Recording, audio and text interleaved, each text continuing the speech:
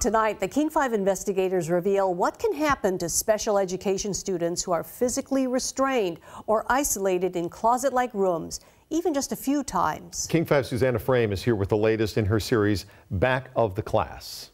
Greg and Lori, we found children suffering from anxiety, depression, and increased aggression, all stemming from isolation and restraints used at school. And in Seattle, we've discovered one elementary school with a pattern of putting their hands on kids with serious consequences for the students. Before third grade, Isaac, who has autism, was at the top of his class academically. He was popular, had lots of friends and interests, and he liked going to school. Since then, none of that is true. It's been 4 years since third grade, the year that changed Isaac's life, but the experience still haunts him. I used to actually get out and do a lot of stuff. Now I kind of more of a hermit, play Minecraft all day or other video games. Stick inside, don't really leave the house much. What happened when Isaac was 9? He was transferred to BF Day Elementary in Seattle's Fremont neighborhood. Records show that was disastrous. Isaac was physically restrained repeatedly there for dangerous behaviors such as striking staff and stepping in front of a car. And I actually walked into a situation where the principal by himself was restraining my sons. But Isaac's mom, Heidi Stuber, says her son was restrained for many other offenses that weren't dangerous. For really minor things, like making a mean face, or one time he hit a door, another time he got frustrated and threw a pencil on the ground. A UW psychologist said the repeated physical interventions caused isolation from peers, intense anxiety, and trauma. Isaac is 13 now and suffers from depression. To this day, he's afraid of school and doesn't want to talk about what happened. What do you remember about being restrained? Nothing much. Tried to block those memories out and not talk about them. If you don't mind, I'd prefer not to talk about that. And it's still this bad. It's ruined my son's life.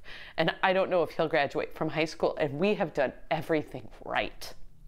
That's how bad it is. The Stubers aren't alone. Soon after Isaac left BF Day, 10 other special ed families sent this letter to the state asking for help, citing a significant and deeply troubling increase in the use of physical restraint and isolation at the school. My name's Heidi Stuber. In 2015, Heidi Stuber testified before legislators in Olympia, urging them to pass a bill to limit the use of isolation and restraint. When I asked Isaac what he wanted me to tell you, he said, just tell them that putting hands on makes everything worse. I get scared, I get more mad, and I'm afraid of school, and I don't want to go. It worked. On May 9th, 2015, Governor Inslee signed the bill into law.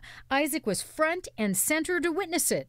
Now, restraint and isolation can only be used in a dire emergency when serious harm is imminent. We were very proud that that was signed into law. After a new law and a lawsuit filed by Isaac's family that cost Seattle Public Schools thousands of dollars, did BF Day learn or change their ways? It's still going on. This school year, Gina Bunster walked into her son's basement classroom at BF Day and witnessed her son Alec, 6 years old and weighing 40 pounds, being restrained not once, but on 2 separate occasions by the special ed teacher. He was being held this way.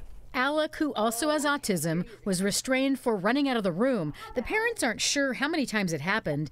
They do know their son was acting differently, anxiety-ridden, and not wanting to go to school.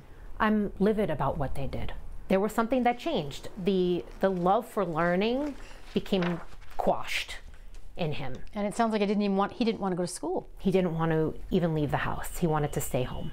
The new law also mandates schools report incidents of restraint and isolation to the state, and BF Day stands out. In the last school year, most Seattle public schools reported 0 to few events. Not BF Day. They documented 71. In the entire district, only Northgate and Gatewood elementary schools had more. There's no question in any of the professional fields that the use of restraint and isolation is damaging to children. Jeanette Cohen is a special ed attorney and one of the region's foremost authorities on children with disabilities. Even 1 or 2 times of the use of physical restraint can cause trauma. And if that's true, then why are we doing it? Heidi Stuber isn't sure her son will ever recover or finish school or feel any sense of justice. Justice for my son would start with somebody, just one person from the district saying, "We are so sorry for what we have done.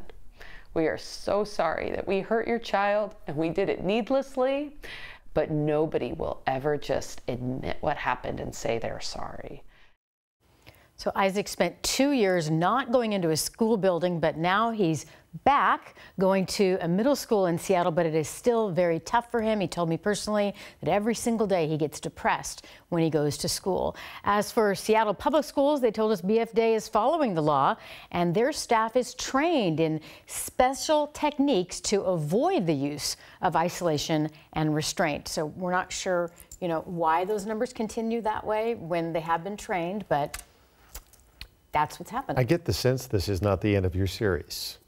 No, we're definitely following what's going on in Olympia right now because a lot of people think this comes down to money. We need more money for more training. Okay. Thanks, Susannah. Jeez.